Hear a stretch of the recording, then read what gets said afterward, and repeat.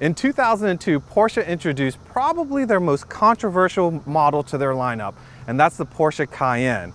But fast forward to today in 2021, guess what? The top trending model in North America? The Porsche Cayenne. Why so? Well, I guess it has to do with the fact that the Porsche Cayenne represents about 32% of overall sales. That's more than if you were to take the sales of the 911, the 718 Boxer Cayman, as well as the Panamera, and combine them. After nearly 2 decades of production, there have been many variants of the Cayenne. And I'm here to tell you, if you enjoy enthusiastic driving, you want the sportiest version of them all, no matter if you're considering the E1 platform, the E2 platform, or the E3 platform, the one to get is the GTS. Today we have you the very first Cayenne GTS, the 2008 E1 GTS, and we have the latest variant, a 2021. Okay, so let's take a walk around the E1 GTS and what makes it stand out from a standard S model, or even stands out from a turbo model.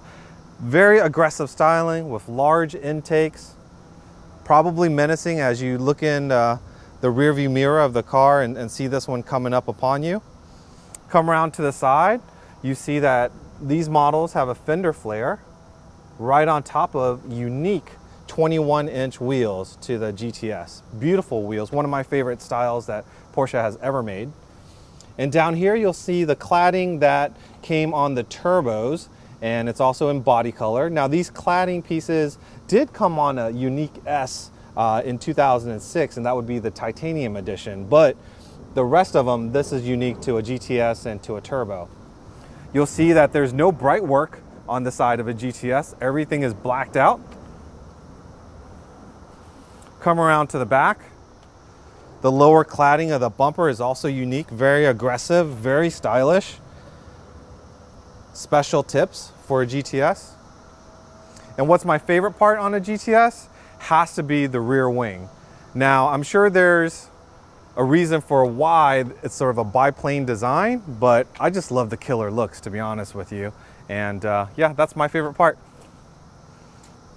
With the GTS model, you can expect an increase in power. Modest though. The 4.8 liter V8 in the S produced about 385 horsepower, and once it's in GTS trim, it's about 405 horsepower. Torque remained about 369 foot-pounds, but that's plenty of power to propel this 4,900-pound vehicle. Along with that 4.8 liter V8, equipped with the factory sport exhaust, you get a symphony of sounds. Take a listen.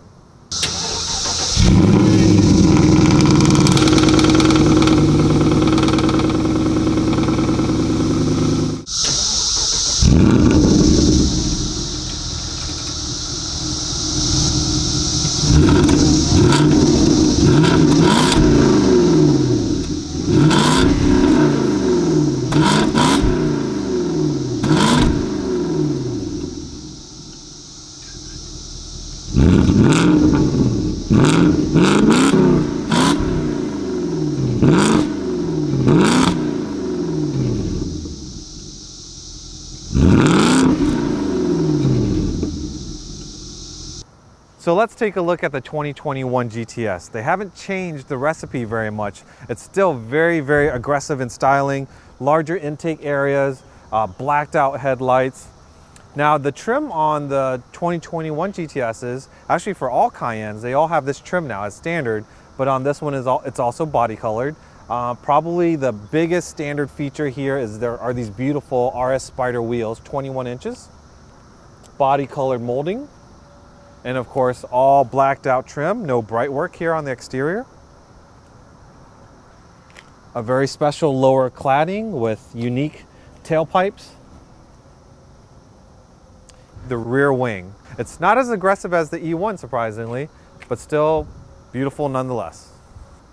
Unlike the E1 GTS, the E3 GTS has blacked out lighting across the back.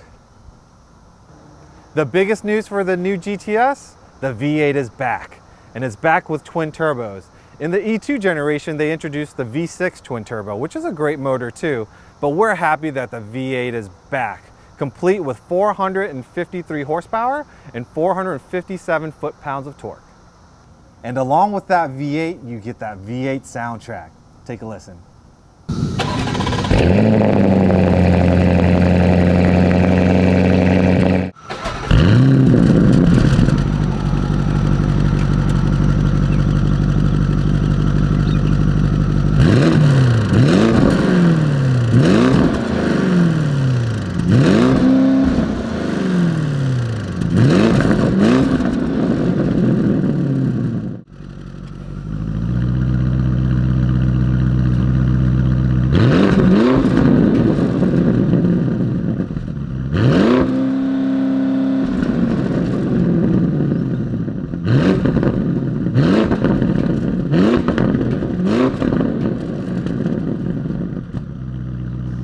To go along with the aggressive styling of the GTS, they have a sports suspension to match. They both have ride height adjustable suspension with PASM. In the lowest settings, you can set this car 20 millimeters lower than the standard S, or you can set this one to 30 millimeters lower. Now the beauty of the GTS is definitely more than skin deep.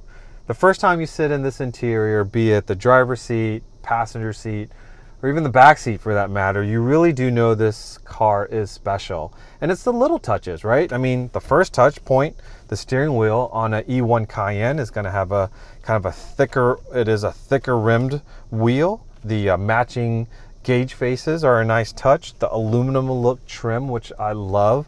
Personally, I'm not a fan of wood trim inside cars. Please don't hate me because I said that. Alcantara, the sportiest material of materials. Alcantara lines the pillars of this car, the sun visors, the roof. Everywhere you look, there's Alcantara. It really is a nicely equipped interior. Now, compared to the 2021, yes, the interior of an E1 is starting to look a little bit dated, but let's call it classic. It's definitely more of an SUV layout. The newer car has a sporty vehicle sort of interior layout where things are a bit higher and such. But you know, I like it. I think this, again, it's kind of silly to say this has a vintage feel, talking about a Cayenne, but it does. It has sort of like this vintage feel. And if you're looking for a Cayenne of this era, why not go for this nicer interior, sportier interior, more unique interior? The price difference between an S and a GTS, if you're looking in the Tiptronic, not manual prices are through the roof. But if you're looking at an S versus a GTS in the used market, it's not that huge of a difference, but I think you get so much more with the GTS package. All right, so let's take a little ride in this 08 GTS. You know, one of the things that I share with folks when they're considering buying a GTS is make sure you take one out for a ride. Now, this is the sportiest of all Cayennes, and I will tell you, even in comfort mode, going around bends, going around rough surfaces, you're gonna feel it a little bit, you know, more than say a standard luxury SUV. Definitely feels very flat around the corners. When you put it in sport mode, things change a bit. The chassis stiffens up, shock stiffens up, changes it into a different gear. Now you're starting to have a little bit of fun. And I can tell you, you're just pointing the car in the direction you need to go. Everything stays flat. Throttle response is great. It's amazing what Porsche has done with the Cayenne, especially in the GTS, in terms of making it a sporty vehicle. Is it a 911 sitting up higher? No, not at all. I laugh when people say that. But is it the 911 of SUVs? Absolutely. This thing sticks. It's not hugely faster than an S, but because of how athletic the suspension is, I mean, I'm just throwing this thing around sure-footed.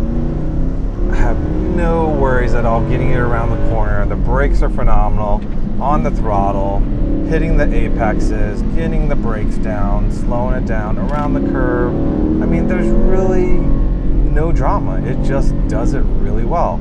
And if you're looking for a one vehicle does it all, something that's sporty, something that you can take the kids or the dog or drive long distances, as opposed to a standard two-door coupe, man, this is a pretty nice combination.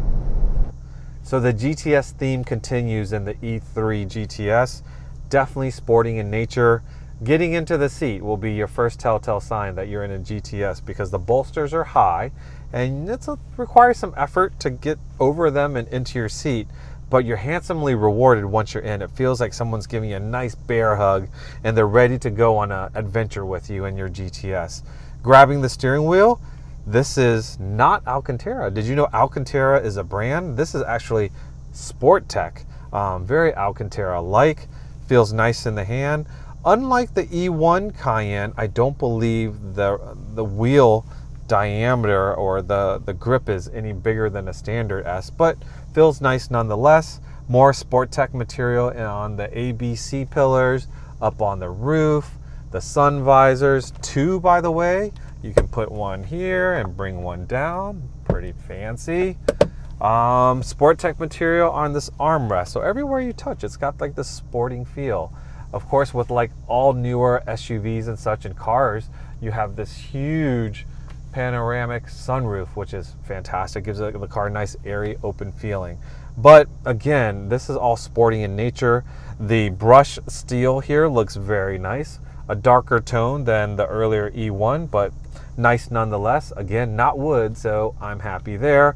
The piano black material looks very nice now. I am curious how it will fare 5 years down the road in terms of fingerprints and scratches, but as of right now, it looks fantastic. So let's go for a ride. Let's see, I've got it in comfort mode. And if you remember when I was talking about the E1, soft was not really that soft, or comfort mode. Here in comfort mode in this GTS, the newer version, it is very comfortable. It's still not cushy, so if you're looking for a cushy ride, no need to apply here, but it's definitely livable, and I think your passengers would appreciate it. But when you get it into sport mode, everything tightens up, exhaust gets a little bit louder, throttle response gets better, transmission drops a couple of gears, and you're starting to fling the chassis around with no problem. The newer car is definitely a refinement to the last one. You're throwing around approximately the same weight, but it is even more so effortless. The E3 definitely feels more nimble than the E1 Cayenne. Now the power difference between this one and the first generation is not incredibly significant. Throwing this thing around the corner, it's amazing how nimble it is. You don't feel the weight. It's so flat. The body control is, nice and stiff, but not overly stiff. It's very capable. The steering is quick. A little bit lighter than the E1 Cayenne, but very, very direct. I mean, it just sort of like point and go. It's fantastic. And the stick, of course. You're coming around corners. You've got all this mass with you, but it seems as though you're defying physics. The brakes hold the car down really well before you enter a corner, and then as you release the brakes and add throttle, steering input, it just sticks and goes. The exhaust note is still there. Maybe I'll shut up and let you listen. Oh yeah, that's what I'm talking about. I mean, it is a sports SUV, and it really does handle very well. It's very flat around the corners, very predictable. Power comes on strong. It seems to always be in the right gear. And that's really what a sports car is all about, regardless of 4 doors, 2 doors, coupe, or wagon-esque form. A sports car is if you can do all this stuff and it bring a smile to your face. And certainly this GTS delivers.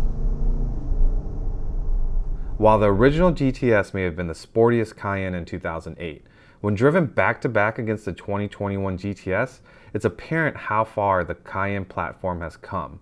The 2008 GTS now feels more utility than sport when compared to the latest Cayenne GTS, which really puts the emphasis on sport. And the star of the GTS show, the 8-speed automatic transmission coupled with the twin-turbo V8. They really are magical. The GTS DNA is clear from 2008 to 2021. Both SUVs look like they're from the same family. They have the same interior and exterior accoutrements that emphasize sport. Both are a joy to drive on our favorite back roads, as well as capable and comfortable to serve as daily drivers. As we would expect from Porsche, the Cayenne GTS is closing the gap between SUV and sports cars.